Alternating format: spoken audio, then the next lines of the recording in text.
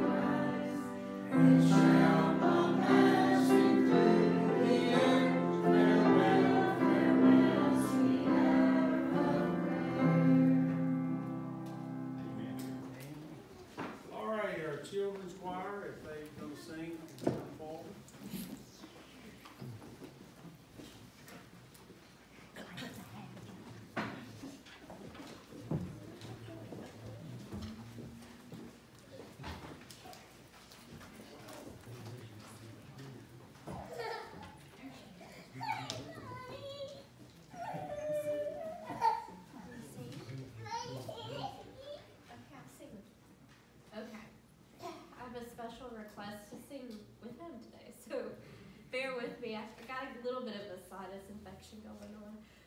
We're going to sing.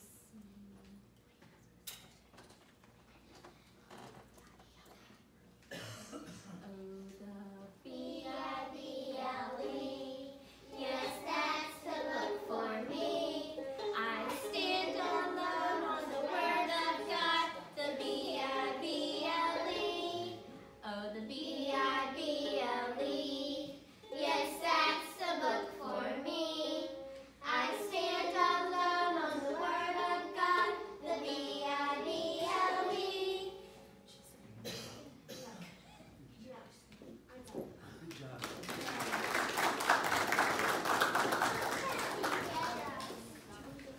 That's a 10. Amen. Well, good morning to everybody. Good morning. How many are glad to be in God's house today? Amen. I can definitely feel the Spirit of God moving, and as Ralph said, our services are led by the Spirit of God, and that's the way it should be. We might not be the most organized sometimes, but I can tell you we're here and we're under the Spirit of God, and that's what it's all about. And if God impressed that on Ralph's heart, I pray that I'm thankful for his obedience, and somebody will eventually come down this aisle, and not only will he be in tears, I'm sure there will be many others as well. This morning, you turn your Bibles to the book of James. I'll be in chapter number 1. I want to just touch on these few announcements. Today at 4 o'clock, we'll have our trunk or treat, and we're excited about that. So come on out and help us hand out some candy, some gospel tracts to these kids. We're not sure what kind of turnout we're going to have. This is our first time doing it, but we're excited about it. And we're not here to celebrate Halloween or any of that stuff. We're here to be a light for the Lord. And that's what we're going to do today. And so you don't have to decorate your trunk if you don't want to. We've got candy here you can hand out. Just be here to support and there for the kids. And that'll be at 4 o'clock today. So we're excited about that. And pray that the Lord will send many kids here for us to be a blessing to. Amen. And then we're coming up on that time of year where things are getting a little bit cooler. And we're partnered up with the Life Center to have a coat drive. And if you have any gently used or new coats you want to donate, mainly for kids ages, from infants on up to kids, we would definitely be a blessed to have them. We're going to put a tote in the back of the church, and you can just drop them in there. We'll do that up through December, and we'll deliver those to the Life Center. So we're excited about that. And then be praying for a revival meeting we have here coming up in November 28th through December the 1st. We have Dr. Barry Webb coming to be with us. He's a wonderful preacher. Him and his wife sing. And he's also a chalk artist. If you've never been involved in a service where somebody does chalk art, you're missing a good blessing. And you'll be able to see it here November 28th through December the 1st. So be praying about that and be inviting some folks out to come for our revival meeting. So we're excited about all those things. Also, too, I want you to be in prayer for myself. Not being selfish this morning, but I shared with our Sunday school class. As your pastor, I've been here a little over a year. I've been preaching for about 5 years, off and on different places, filling pulpits. But as a pastor, I've had many firsts. Many experiences will be a first experience for me. And the Lord's blessing every one of those, and I'm thankful for that. But this coming Wednesday is going to be another first for me. I have to do a funeral service for a young man who took his own life. And I found it to be one of the hardest things that I've had to do so far to minister to that family. But I'm looking at it as an opportunity to be able to share God's Word and be a comfort to that family. So that's going to be Wednesday at 3 o'clock here at the church. So I ask that you would please be in prayer for the family and be in prayer for me as we try to minister to that family. But tough time for them especially, so just remember them in prayer, the Miller family. This morning, I'm going to preach to you a message, or I'm going to try to preach to a message, what I've entitled, Are You a Contender or Are You a Pretender? And one of my good friends, this is an ongoing joke with us about some different things, but I'm a pretty competitive person, whether it's sports or whether it's even showing livestock. My kids are involved in that, and we're competitive. We like to do well, and we like to give God glory. And whatever we do, I tell my kids, do it to your best abilities. I don't care what you're doing. God wants us to do it to the best of our abilities. And my friend and I have this ongoing joke about things, and many times in life, sometimes it comes down to cost of things, to whether you're a contender or whether you're a pretender, and how much money you want to spend on something. But I got to thinking about that joke that we share back and forth with each other, and to be a contender for God, it don't cost us a penny. It don't cost us 1 cent to be a contender for God. And more what I want to be than anything is to help make a difference in this world for God. Right. With Him, we can do it. Without Him, we're nothing. We have to do it with Him. But today I want to read to you some scriptures from James chapter number 1. They're familiar scriptures that we've all heard. But James chapter number 1, verse number 19 through 27 is where I'll be at this morning. It says in verse number 19, it says, Wherefore, my beloved brethren, let every man be swift to hear, slow to speak, slow to wrath. For the wrath of man worketh not the righteousness of God. Wherefore, lay apart all filthiness and superfluity of naughtiness, and receive with meekness the engrafted word, which is able to save your souls. But be ye doers of the word, and not hearers only, deceiving your own selves. For if any man be a hearer of the word, and not a doer, he is like unto a man beholding his natural face in a glass. For he beholdeth himself, and goeth his way, and straightway forgetteth what manner of man he was. But who also looketh into the perfect law of liberty, and continueth therein, he being not a forgetful hearer, but a doer of the work, this man shall be blessed in his deed. If any man among you seem to be religious, and bridleth not his tongue, but deceiveth his own heart, this man's religion is vain. Pure religion and undefiled before God and the Father is this, to visit the fatherless and widows in their affliction, and to keep himself unspotted from the world. Let's pray together. Our Father, we do today just give you thanks and praise for allowing us to be in your house, for this beautiful sunshine that you've given us today. We thank you, Lord, for the rain that you sent. Father, we thank you, Lord, for all of our blessings. In our eyes, many times we think that they're small and unworthy to be lifted up, but we give you praise for all things. We give you praise for the breath of life, for the health that we have, for our ability to go out, Lord, and to make a living and to support our families. We give you thanks and praise for all those things. Today, Lord, as we've come here to your house, I pray that all of us have come to receive a blessing. And I know, Father, Lord, if we come willing to receive, Lord, that you will provide that blessing. So today, as we go forward through this service, as always, I pray, Lord, that you take the focus off me.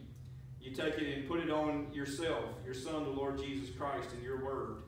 And I pray today that Christian hearts here would be challenged, that we could literally take these words and apply them to our life, Lord, to not just be hearers of the word, but, Lord, to be doers of your word. And I pray, Lord, today that your Spirit would move and convict hearts here. If there's someone here that has never asked Christ into their heart to be their Lord and Savior, Lord, today would be that day. Right. Today would be the day that they ask you for salvation.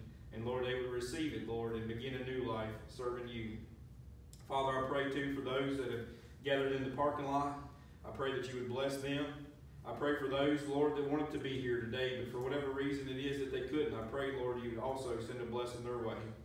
I pray, Lord, for the ones that will listen to this message on YouTube, that, Lord, that your word would go forth there and that people could be saved there as well.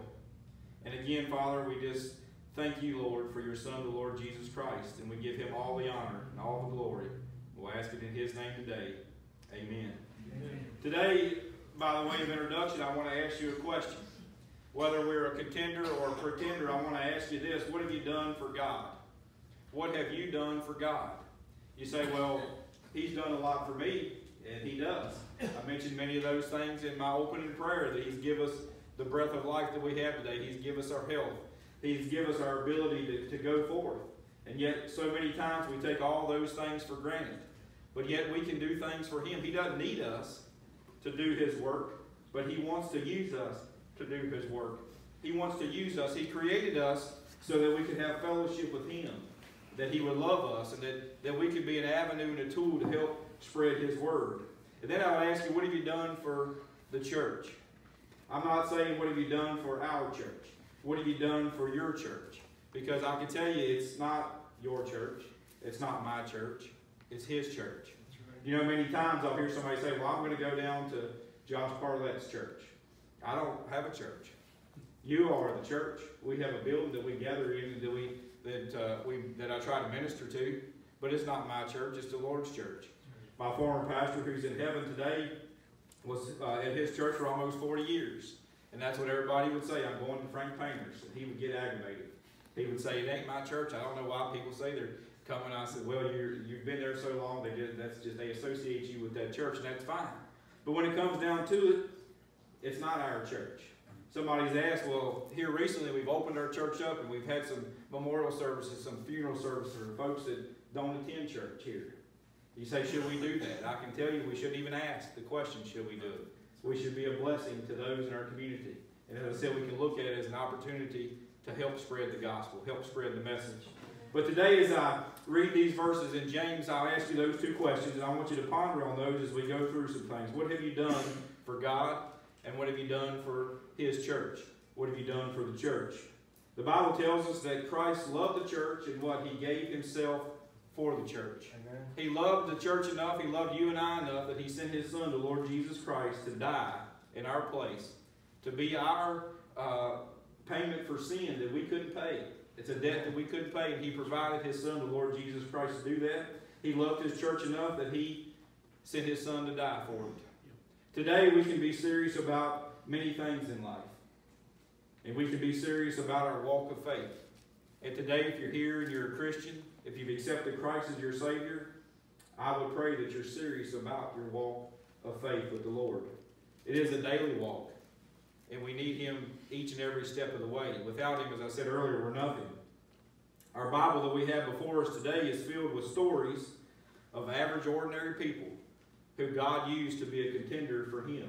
Amen. God chose his disciples, average, ordinary people, to be a contender, that he could use them to help spread the gospel, that he could use them to help his work. He used the Apostle Paul to be one of the greatest missionaries of all time, to help start churches and plant churches. He used average, ordinary people, and he can certainly use us today. So I pray that all of you could leave this place today and say that I am a contender for Christ, or that I certainly want to be a contender for Christ. I want to look at these scriptures that I've read this morning and go through a few things where it can show us how that we can be a contender for the Lord. In verse number 19 it says, "Wherefore, my beloved brethren, let every man be swift to hear, slow to speak, and slow to wrath." Let's break these scriptures down a little bit here in verse number 19. When James is saying, let every man be swift to hear.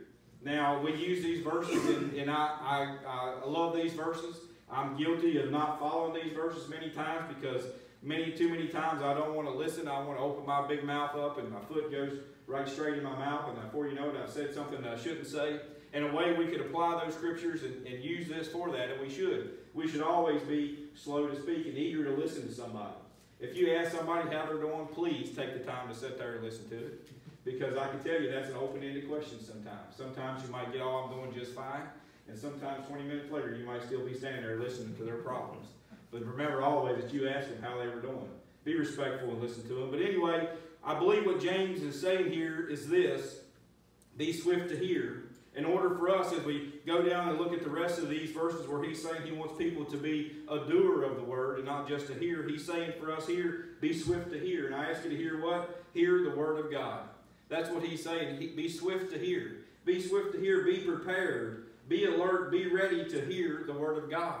Now, I can tell you, if you come to church on Sunday mornings, I would encourage all of us to bring our Bibles. A young man come in the door this morning carrying his Bible, and I'm so proud to see that. All of us, we come, if you're here and you play sports, you go to football, you take your equipment with you. You take your helmet, your cleats. You go to basketball, you better be wearing your tennis shoes. We come to church, I tell you, we need to bring our Bible. We need to bring God's Word. Yes, we put it up on the screen so that you can read it, but it's nothing like having it in your hands and reading it yourself. We should be swift to hear the Word of God. Where I'm going with this is, I encourage you to do that. I encourage you to bring your Bible, and I encourage you to be faithful to the house of God and listen to the preaching, listen to the singing, come to the Bible studies.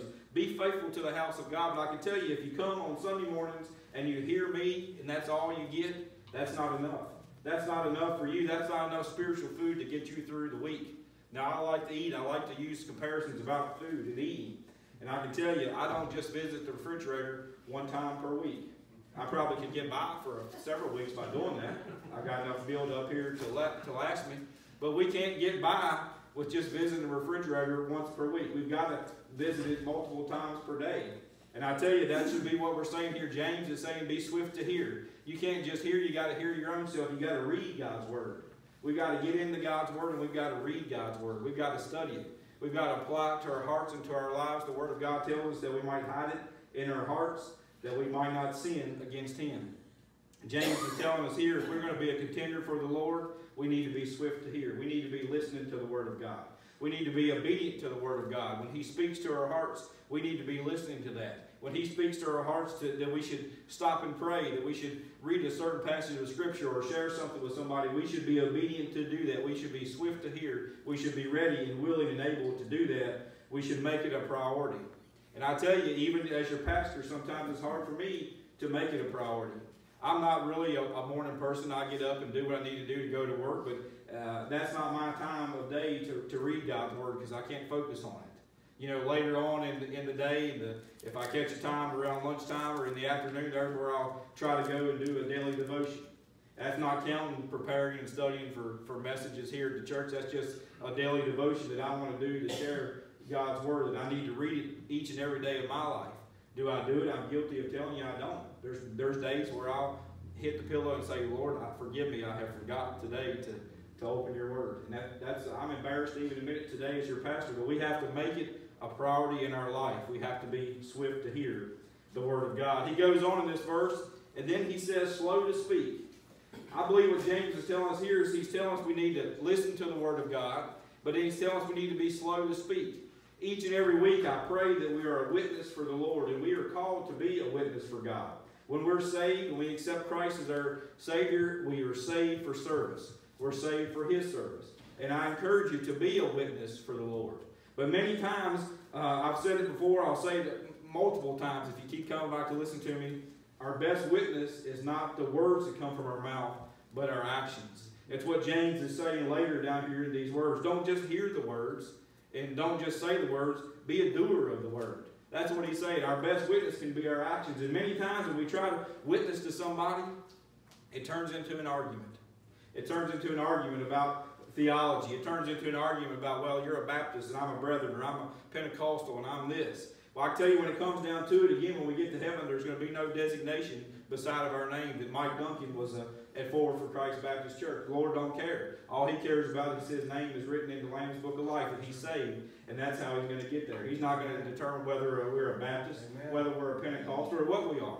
We're going to be there, and whether we got along on this side of heaven or not, I can tell you when we get up to there, we're going to get along. If not, I don't believe we're going to be there. Amen? But listen to this. He tells us that's how we need to be slow to speak. Be slow to speak sometimes. Now, if God gives you an opportunity to be a verbal witness to somebody, share God's word to them. Give them John 3:16 that Ralph's been giving us every week. Give them your memory verse, your life verse. I don't know if you have a life verse, but if you don't, I would encourage you to get into God's word and claim one. Claim one that's special to you and cling to that. Cling to that life verse. If you go through adversity or trials or trouble, go back to your life verse. Go back to that verse that means so much to you and be an encouragement and share that to somebody. But also be slow sometimes. That if we know somebody's going to be confrontational, if we know it's going to be hard to witness to that person, do it not in your words, but do it in your actions. And I believe that's what James is saying here. Be a doer of your word. And then he goes on and says, be slow to anger. And that one hits home to me because, believe it or not, your pastor has a little bit of a temper. I'm not going to admit my fault to you this morning. I've gotten better with it, but I have a temper. And sometimes it seems like this lady sat up here on the front row, really these two ladies, do a really good job at testing my temper. I don't know what it is about it, but it is. And all of you maybe today can relate to that, but it's the same what I just said here, what James is saying that. When we're talking to somebody about God, it don't need to turn into an argument. It don't need to turn into a debate. Now I can tell you that I am an independent, fundamental Baptist. If somebody asks me, what is your denomination? I don't have one. I'm an independent, fundamental Baptist. I believe in the fundamentals of God's Word. I believe in the doctrines of God's Word. I don't believe in the doctrines of certain denominational churches. I believe that if it's found in God's Word, that's how we should act. That's what we should do. And that's how our church should conduct itself the same way. And that's what I am. But many times I could try to witness to somebody and they say, well, you believe in eternal security. I do that. I do. I believe that you're saved if you accept Christ as your Lord and Savior. The Bible says we're sealed until the day of redemption. It says that no man, no power, no principality, nothing can remove us from God's hand. And I believe if we're truly saved, then we are. That's not a license for us to go sin. But I'm not going to sit and argue with a brethren over that. I'm not going to do that because that's not being an effective witness for the Lord. What we need to be is swift to hear, slow to speak, and slow to anger. That's what the Bible is telling us. In preparing for this message, I read an interesting story, and it may not be interesting to you all, but I'll share it anyway. There was an old preacher named Jonathan Edwards, way back.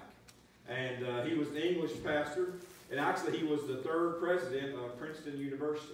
It goes to show us where our colleges and our universities and our Ivy League institutions have gone from being places that were founded on the principles of God and on God's Word to some of the most liberal places that you'll ever find today.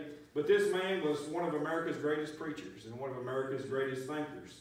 And he had a daughter, just like I have two daughters and a son. But he had this daughter, and his daughter had a little bit of an issue. She had a really bad temper. I could relate to that. Some of my kids sometimes have really bad tempers. But anyway, this man fell in love with Jonathan Edwards' daughter. And keep in mind that, I love my kids. Just as God said that he would lay down his life for the church, I believe that as a father that we should be willing to lay down our life for our family if it comes to that requirement. But anyway, this young man fell in love with his daughter, and he went to Jonathan Edwards and he asked Jonathan Edwards if he could marry his daughter. And I'll just pause and add this little tidbit too. All the young men that are here today, all the middle-aged men, or even all the older single men, if you want to ask somebody to be married, I believe that you need to go to their father and ask for their hand in marriage. I believe if you want to take my girls out on a date, you need to come to ask old dad if you can take them out. Now, I've been called bluff on that twice already in my life because I didn't think these young men today would be brave enough to do that. But they are. You better be prepared. I was sitting at a basketball game one day, this kid kept hanging around. I was like, well, I like this kid, but I don't know why he keeps hanging around me. Well, before it was over, he got up enough courage, and he's like, Mr. Parlay, could I take your daughter out, or could I date your daughter? I was like, seriously?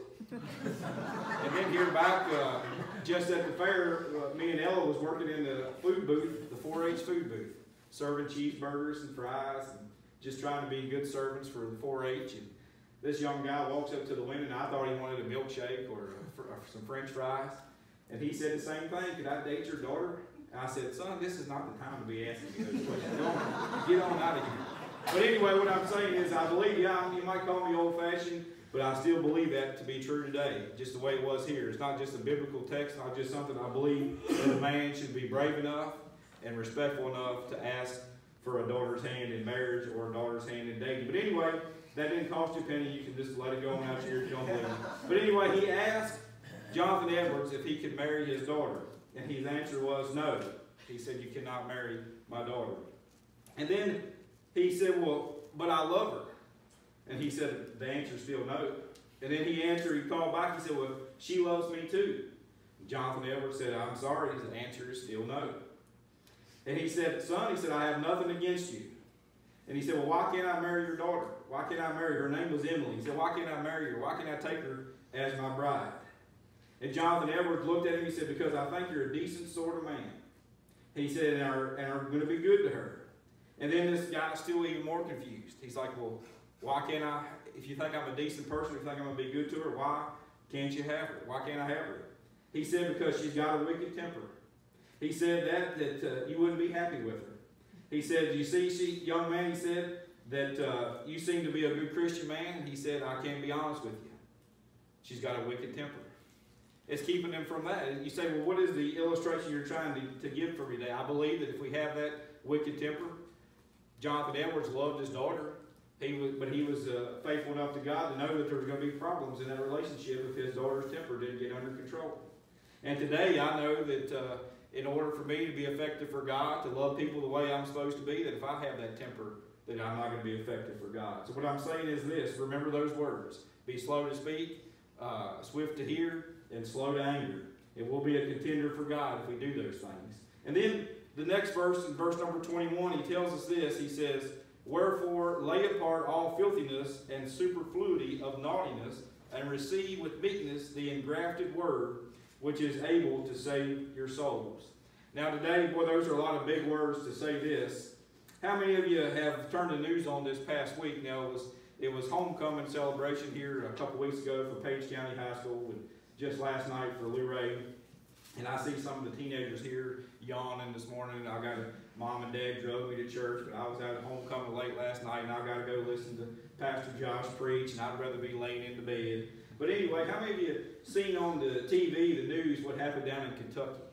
It was a county called Hazard, Kentucky. You probably related to the Dukes of Hazzard. I think that was in Georgia. But anyway, this place in Hazard, Kentucky had homecoming. And some of these things I shouldn't even mention from behind this pulpit, but they had a male beauty pageant. Now, it sounds all innocent. I'm not a big fan of male beauty pageants because I don't want to dress up in women's clothes. I would encourage you here today, if you're a man, don't want to dress up in women's clothes. Come on, boys. We can do better. We can raise money better ways than that. But these people took it a little bit too far.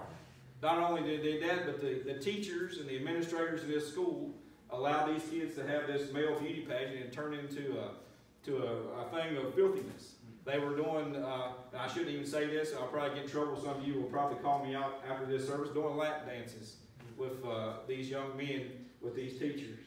And then the administrator of the school, the principal, and I'm thankful I'm not comparing it to anybody today in our school system, he took this great big paddle, and he paddled these boys, using the innuendo of filthiness. Now, I believe it would be good if we brought the big old paddle back to the school, but not to use it in that way. But you say, well, Pastor, what are you saying here? Listen, these people, they come out and say, well, it was all done in innocent fun. That's not innocent fun. That's what here James is referring to as filthiness. Superfluity of naughtiness. He said it's ridiculous. He goes on, he tells us that. He says this, that we need to receive the Word of God. You know, I preached about that last week, get the kids to Jesus, get the adults to Jesus.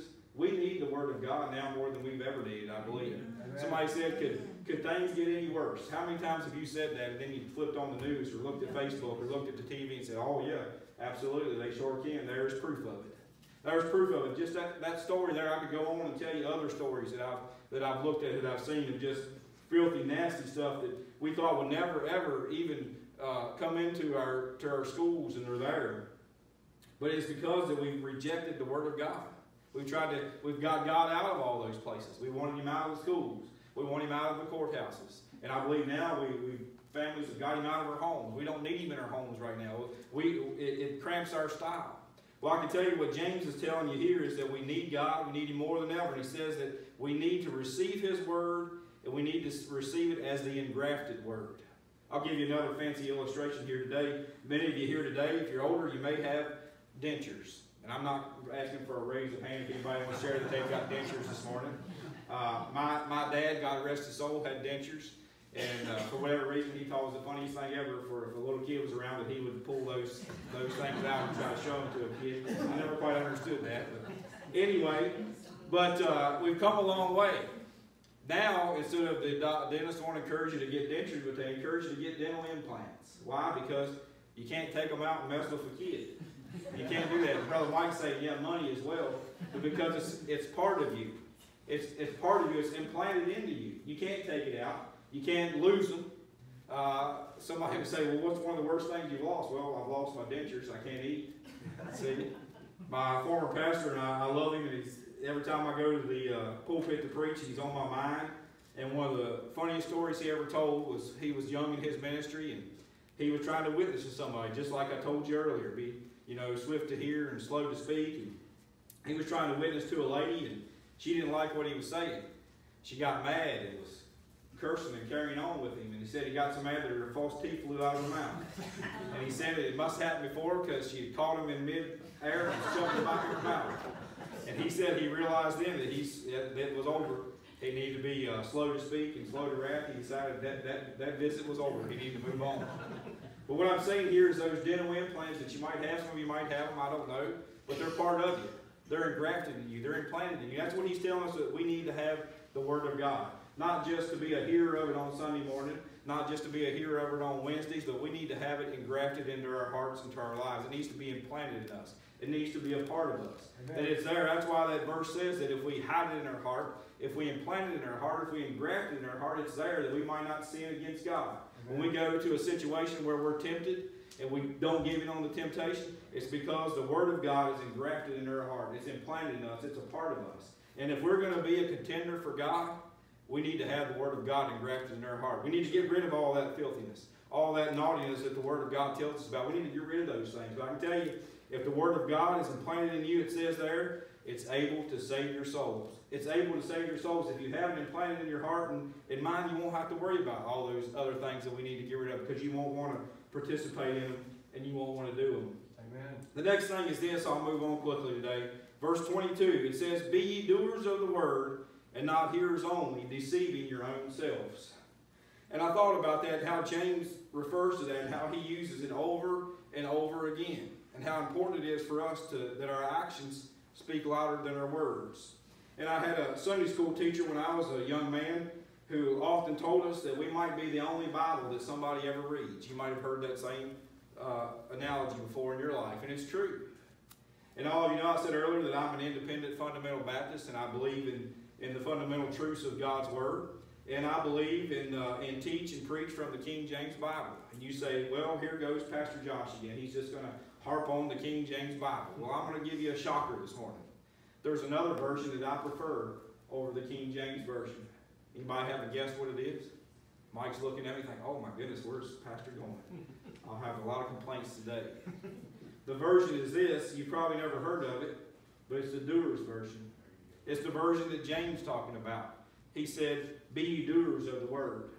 I can go through my good old King James Bible and I can give you many, many reasons why I want to carry it, why I want to teach from it, because it doesn't remove certain passages of Scripture where it's important about how we come to know Christ as our Lord and Savior. What does it take for us to be born again? What does it take for us to be saved? In some of the liberal translations of the Bible, those things have been moved. They've been removed. You say, well, I can't understand the King James Bible that you preach from. Well, I can tell you, there's one that you can understand, and that is God's Word. Continue on. James, the same one that wrote this book under God's inspiration, said, if any man lack wisdom, let him ask, and God will provide it. If you don't understand it, read it again. Right. If you don't understand then, read it again. It'll get engrafted into your heart. It'll get implanted into your soul and into your mind. But then, once we've done that, that better version that I told you on, that doer's version, will make more of an influence than any other version out there. It'll make more of an influence than my King James Version. I can stand here on Sunday mornings and preach my heart out from it. And I plan to continue to do that until the Lord calls me away from here. But listen, and I meant when he calls me away from here, I mean he calls me to heaven, not away from the church. I'll just get that cleared up. But listen, I intend to do that, but there's a better version out there. It's the doer's version. That we take that word, and when I leave here, if I would be your pastor and I would leave here and I could take this word and close it up and open it back up next Sunday morning, I wouldn't be a very much of a contender for Christ. But not only me, you wouldn't be either. If you'd leave here and close this word and say, well, Pastor had a good message this morning. The Lord really spoke to his heart and used him. And then you try to feed off that all week long, and I would encourage you to do that, but there's more to it.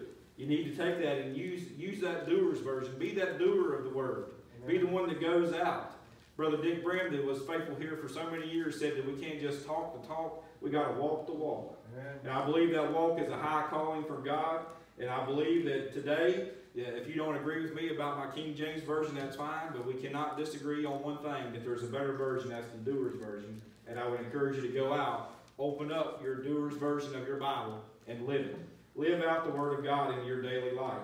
And then he goes on in the rest of these verses, he talks more about how important it is for us to be a doer of his Word. And these relate to me very simple. I love how God uses these men to give us simple illustrations. He says, for if any be a hearer of the word, in verse 23, and not a doer, he's like unto a man beholding his natural face in the glass. He said, for he beholdeth himself, and goeth his way, and straightway forgetteth what manner of man he was. Basically what James is telling us here too, and I mentioned that this morning in Sunday school, there's two people that knows your heart. It's not me, it's not your wife, it's not your kids, it's not your dog. All these people are good judges of a person's heart, but it's the good Lord above and yourself. Right. That's who knows your heart. And that's what James is telling us here. A person who goes and looks in the mirror and turns straight away. I look in the mirror in the morning and think, my goodness, boy, I get older and uglier every day. And I can't forget how ugly my mug is. If I would forget that and think that I'm going to look in the mirror this morning, and then I'm going to head out here to Walmart and buy me some hairspray and something to get my hair looking pretty good. You say, well, that's silly, Pastor. That's exactly what James is saying here. Wait a minute, I don't have hair. I don't need anything for my hair. That's what James is saying. He said it's just that simple. He said that's how you're going to approach your life. Things that should come so simple to you, things that should be easy for you, they're going to be hard for you. Because the Bible tells us too, it says that the way of the transgressor is hard, the way of sin is hard, and if we are just hearers of the word, not doers of the word, we're going to look in that mirror, we're going to forget what we've seen, we're going to forget what we've heard, and we're going to head on out and do the things that we shouldn't do. Whereas if we're a doer of that word, if we're applying it and grafting it in our heart and mind, we'll remember what we'll look like. We'll remember how ugly we looked when we looked in that mirror. Or we'll look like, yeah, I look out here at this beautiful crowd of people that I have, that the Lord's blessed this congregation with. I don't know how He gave you such a old, ugly-looking pastor. But anyway, we would be, that's how we would be if we turned away and we forgot exactly what we looked about. And then the last thing I want to cover is in verse number 25. And he says this, when we talked about looking in that mirror, he goes on and James says, but whosoever looketh into the perfect law of liberty and continueth therein. Listen, he said we've got to continue in to the perfect law of liberty. James is not talking about the Mosaic law. He's not talking about the Old Testament law. He's not talking about the Ten Commandments. He's talking about the law of grace. The law of grace is simple this, that God loved us enough that He sent His Son to die for us. That's grace. It's something that it's a pass that was been given to us that we did not deserve. That's what grace is. And James says if we look onto that perfect law of liberty, and not just look at it, but he says if we continue therein. And I know that today it's a struggle. I know that there's many challenges that face each and every one of us. I know as a parent raising kids, there's challenges that face us. I know in just life in general, there's challenges that face us. But I believe that James is encouraging us here under God's inspiration that if we continue therein, and he says, be not a forgetful hearer, but a doer of the work, this man shall be blessed. He's telling us that we will be blessed. He's telling us what the results will be. He told us down here, if we have that engrafted word in our heart, it's enough to save our souls. And then he also told us here, if we live in that perfect law of liberty. You know, I'm thankful that I don't have to get out of bed and know that I've got to keep every law that's in God's word, because I know that I'm not able to do it. I want to do it. I want to do the best that I can do for God. But I know that the Bible says we've all sinned and we've all come short of his glory. And I know that that includes myself as well. I'm no different than you. But I'm thankful that that law of liberty covers that sin. I'm thankful that it gives me forgiveness of that sin. Now, they said again, do you have a license to sin? No, we do not have a license to sin. We get out on the freeway. Let me give you this one last illustration. We get on the interstate. And if you're like me, I don't mind driving on the interstate, but Rachel's got interstate anxiety, and a lot of times we take the other roads.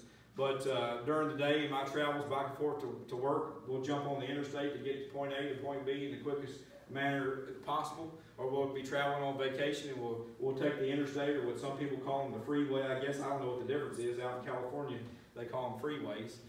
Probably because they got a lot more lanes than we have. We need a few more extra lanes. That's different subject. But anyway, they call them a freeway. But it's really not free. Well, you say, well, how? Because you've got to follow the rules. You can't go out here on the freeway when the sign says 70 and drive 90, even though there's people blowing by you that probably are. But if you want to continue driving on that freeway, you got to obey the rules. And that's what he's telling us here. We can't obey these Old Testament rules. Let me give you a couple of them. It says here, in my Bible, it says, you shall not make idols. Not any of us today are going to go out here and craft up a statue and bow down to worship it. If you are, I'll certainly be praying for you. But we're not doing those type of things. We're remembering the Sabbath day. We're keeping the Sabbath day holy. Our Sabbath day is not Saturday. Our Sabbath day is on Sunday. That's when we worship the Lord. That's when he rose from the grave. And then it says, honor your father and mother. Those are simple truths that we can go on, but they get a little bit difficult. They go on and say, you shall not murder. You shall not commit adultery. And you shall not steal. We say, well, Pastor, that's simple. Those are easy things. Well, they are for some, but they're not for others. But I'm thankful today that, too, because the Word of God says that if we've broken one of these commandments, we've broken them all. Just because I've got to tell a little white lie to get out of the situation, no different in God's eyes than any of these 10 commandments that he's given us. And I'm thankful today that I'm not under this Mosaic law. I'm thankful that I don't have to come and give sacrifices to try to be forgiven when I do break one of these. I'm thankful that our sacrifices come. Our sacrifice has already been paid for. It's been given. That's why that we can have this perfect law of liberty. It gives us that we can have this law of grace. Today, he goes on, he finishes out in verse 26 and 27. He says, if any man among you seem to be religious and bridleth not his tongue, but deceiveth his own heart, this man's religion is in vain. What I'm telling you here is he's saying we can come to church on Sunday mornings, we can come to church on Wednesday nights, but if we're not serious about God's Word, our religion is in vain. We can be religious about many things. I don't like that term, religious. I've said it before, we can be religious about going to play golf. It's getting ready to be hunting season. I don't want to step on anybody's toes, but you can be religious about hunting. People say, oh, I can worship God up in my tree stand. Yeah, you can. You can. I'm not going to argue with that, but I think he'd rather have you sitting in this tree stand, in this bench right here this morning worshiping him. And, you know, I don't even want to get into that hunting law on Sunday anymore. I'm not a fan of it. Some of my friends are. But anyway, what I'm telling you is that we can get religious about many things. But he says here, he tells us if this man cannot bridle his tongue, if he cannot control his tongue, if he goes back to them first verses, if he's not swift to hear, slow to speak, and slow to anger, it says his religion is in vain. But he goes on, he tells us what pure religion is. He says it's undefiled before God and the Father. This is what pure religion is. It's simple. It says to visit the fatherless and widows in their affliction, and listen, and to keep himself unspotted from the world. So I'll close with the same question I asked you to start with this morning. What have you done for God? What have you done for his church? Have you visited any of the fatherless? Have you visited and helped any of the widows? Seems like simple illustrations, but many times we get caught up in those things. Hey, I've got to do this and I've got to do that. That's what God tells us here that we need to do. And then he says that we will keep ourselves unspotted from the world. And I'm thankful today that all of us know that we're not going to be able to keep ourselves completely unspotted from the world.